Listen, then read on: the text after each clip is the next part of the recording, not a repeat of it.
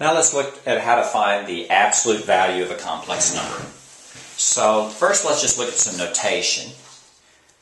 So the way that we do some notation is a complex number can be written a plus bi, and the absolute value sign simply looks like this, right? So what we're going to do is we're going to find the absolute value of a complex number. An example of this would be absolute value of 3 minus 5i. So the easiest way to think about this is you think about absolute value as the distance from 0. Think about that, that makes sense. We've done that before. The absolute value of 7 is equal to 7. If you put that on a number line, here's 0 and here's 7, and the distance there is 7. If you look at the absolute value of minus 4, that's 4. Why? If you had a number line, this is 0, and here's minus 4. What's that distance? 4. So we're going to use that definition to find the absolute value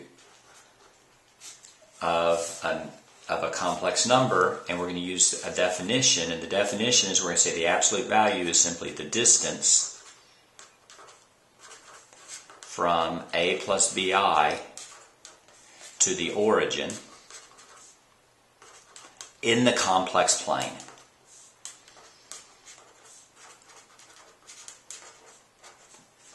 So if you need to review complex plane, then you watch the video Graphing Complex Numbers.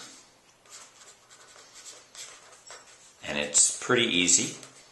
You can watch that. So what we do here is the first thing is we graph 3 minus 5i. So this is the real axis and this is the imaginary axis. So that's 1, 2, 3. 1, 2, 3, 4, 5.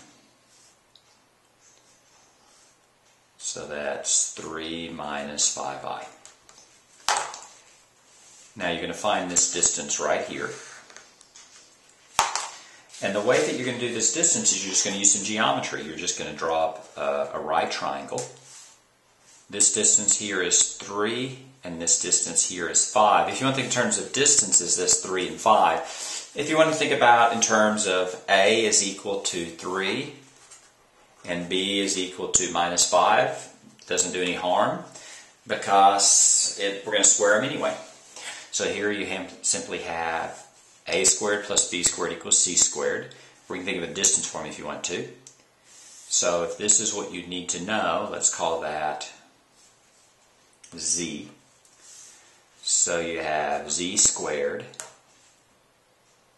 Let's call it c actually, because you think a squared plus b squared equals c squared. So let's call it c squared is equal to a squared plus b squared.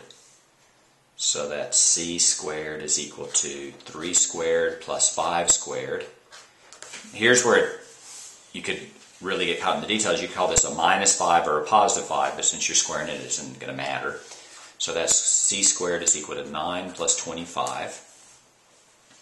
Let's see, 9 plus 25 is 34, so you have c squared is equal to 34, or c is equal to the square root of 34. And we say that the absolute value of 3 minus 5i is simply the square root of 34.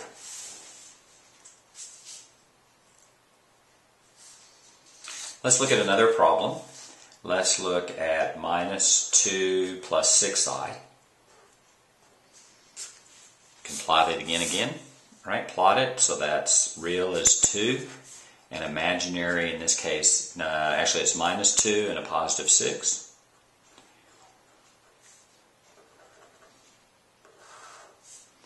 That's 2 plus 6i. Sorry, minus 2 plus 6i. This distance here is minus 2, and that's 6. You can square that right there. Or you can think of it in a slightly different way. In general, if this is a plus bi, and this distance here is the absolute value of a, and this is the absolute value of b, then c is always going to simply be a squared plus b squared is equal to c squared. You can think of the absolute value, but since you're squaring it, it doesn't going to matter. So So then c has to equal to the square root of a squared plus b squared. And that's the other way you can do this, is just formulaically. If we use that formula, that the absolute value of a plus bi is simply going to be the square root of a squared plus b squared, then that's minus 2 squared plus 6 squared square root. That's the square root of 4 plus 36, or the square root of 40. And you're done. Square root of 40 you can simplify. Square root of 40 you can break up into two numbers, one of which is a perfect square, so that's 4 and 10, so that's 2 root 10. So your final answer is the absolute value of minus 2 plus 6i is 2 square root of 10. Let's do one more quick example, and let's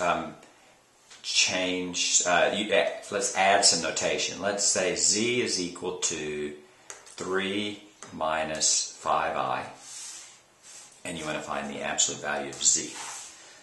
So all we've done is use the notation that z is equal to a plus bi. That way you don't have to always write a plus bi. So absolute value of z is simply going to be the square root of a squared plus b squared. In this case, a is 3 and b is minus 5. So that's 3 squared plus a negative 5 squared. 3 squared is 9, minus 5 times minus 5 is a plus 25, square root of 34. And that's all you do. That's how you find the absolute value of a complex number.